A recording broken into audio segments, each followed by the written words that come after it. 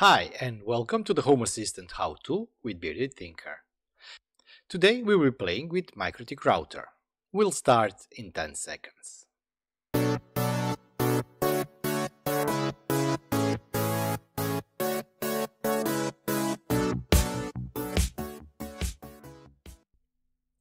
Before we begin today's episode, I really would like to thank all the members who have joined my channel. Thank you very much, your support really means a lot. And now let's get cracking with the video. Due to some technical difficulties, unfortunately I had to redo my home network. My network was let's call it like that, like a typical home network. It included the fiber optics coming to the home, so media converter.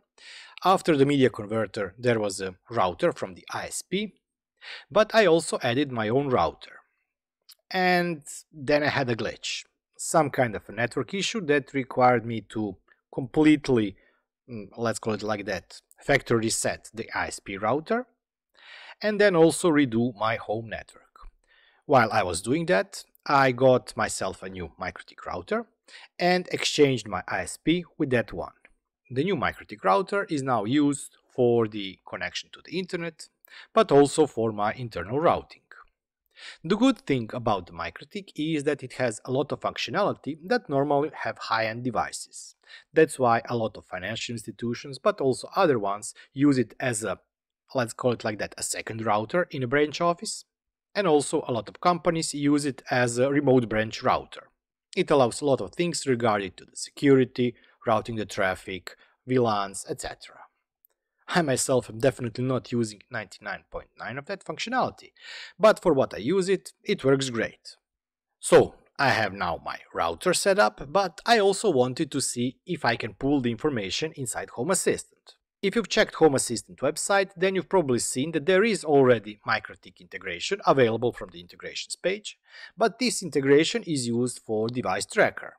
And I do not want additional device tracker, but I do want some more functionality from my Mikrotik router in Home Assistant. And this is where the HACS component comes in.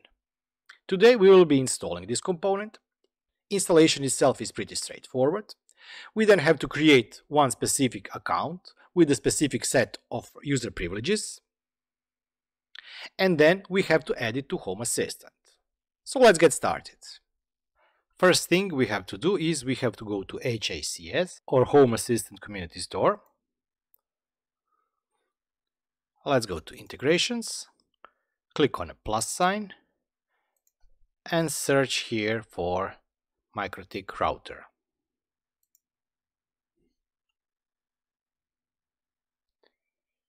Let's install it. We'll be installing the latest version.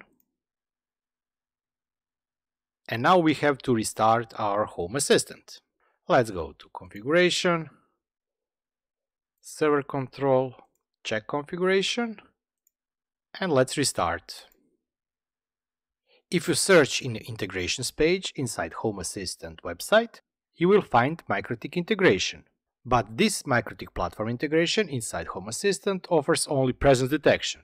This one, available through HACS, offers much more. Let's wait for this custom component to be installed. If we go to Configuration, Integrations, and click here on the plus sign, this is the one integration we will be using. But before we can proceed, we have to go to our Mikrotik or Mikrotik and configure their specific user for this purpose. Next step for us is to create a specific user that we will be using inside this integration. Let's go to System, Users, and create new user. Let's give it a name, YouTube BT. Let's get some password here.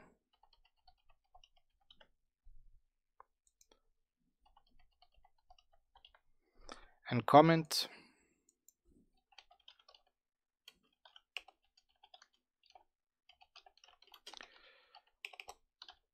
And let's click here Apply. Mind you, we will have to change the group here, but since we do not have group already prepared for our integration, we will for now leave this as group full. Apply and OK. So we have here this new user that is member of the full group. Let's now create a new group. We'll call it YouTube group. And we have to select a couple of permissions. We need read, write, API, and where is it? Test. I'll leave also comment.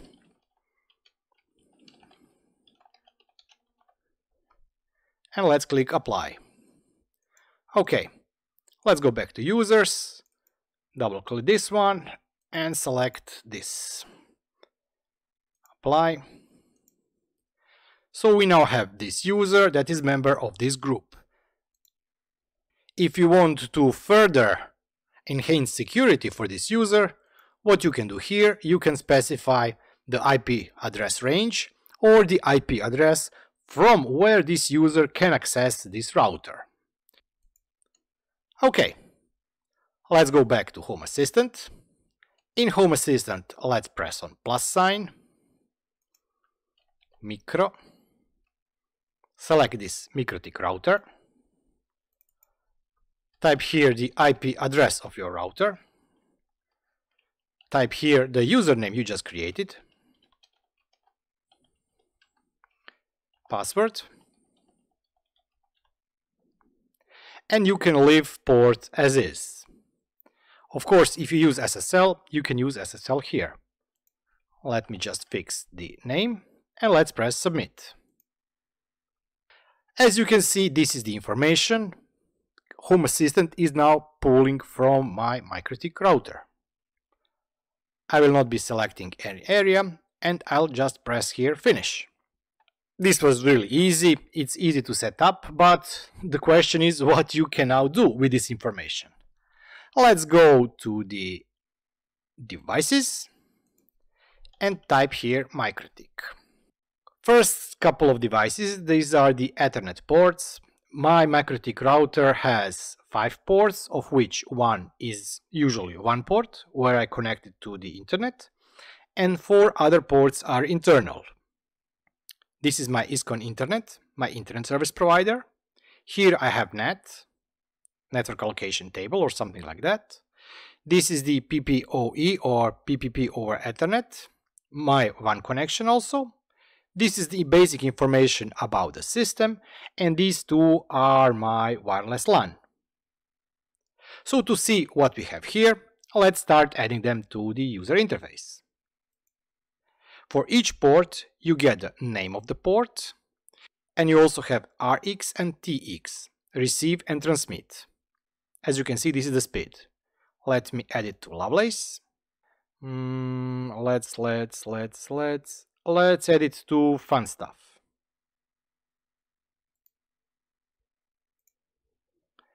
We now have 1 external port. For the sake of the video, I'll add 4 more ports. Let me quickly do that.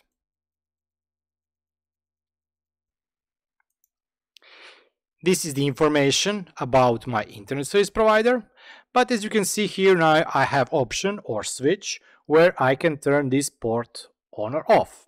This is not a real port, let's call it like that, it's a virtual port where my internet is located.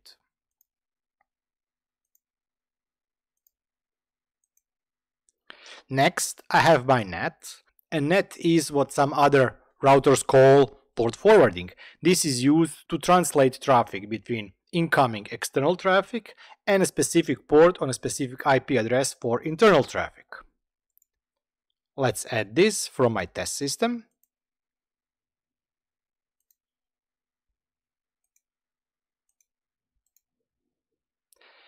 Then we have this one, which is also my WAN or my external connection. I will not be adding it. But I will be adding this one. This is the information about my router. CPU load, is there a new firmware or not, internal HDD or internal memory, and internal RAM. I do not have information about temperature.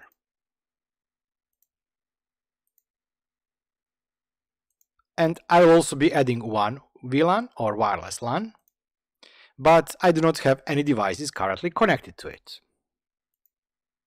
Now let's look what we have here. And let's check now devices that we just added. Overview.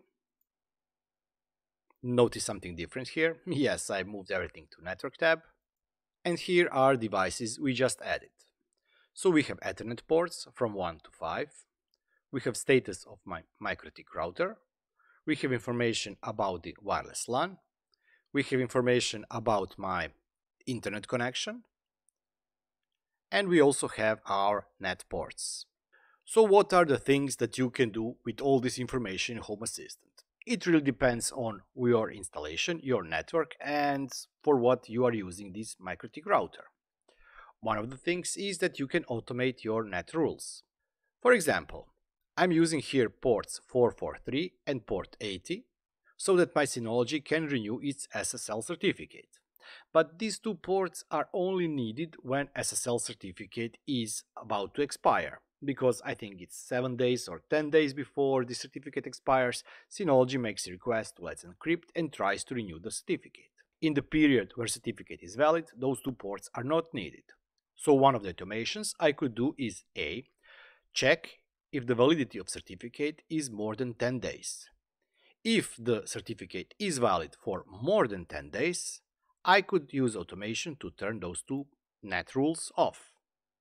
And the second automation could be used to check if the certificate is valid for 10 days or less, and if that rule is met, I could have this rule turned on. That way I could use this integration to, let's call it like that, further enhance security of my system. For each of those ports, for each of those entities, of course, you have some additional information. For example, let's look at this Ethernet 5 port. For the Ethernet 5 port, I only have one device that is directly connected to it. So you have here the IP address of the device, plus also the client MAC address. But some other ports have more devices connected, and then you see the information that there are multiple IP addresses with the multiple MAC addresses. As I said, you can also use this information either to further secure a network, or for example, if you have only one device, you can use this to track if the device is turned on or off. Next thing that you can play with is, of course, this one. You can track if there are devices connected to it or not. I'm currently not using this wireless network, but if I were to use it, I could then track if the traffic is coming to it or not, and maybe check some devices that are connected to it if it's not working. And this is it for this very short Home Assistant how-to with BeardedTinker. If you have any idea on what I could automate in my configuration, or for example for what you are using automations for this integration, please drop me a line in the Discord or leave it down in the comment section below. If you have any kind of a comment or a question in regard to this video or any other video I recorded previously, you can leave it always down in the comment section, but you can also find me on the Discord server. If you still haven't subscribed, please subscribe and hit the bell button so you get notified on the future updates, and I'll be seeing you next time. Until then, bye bye and have fun.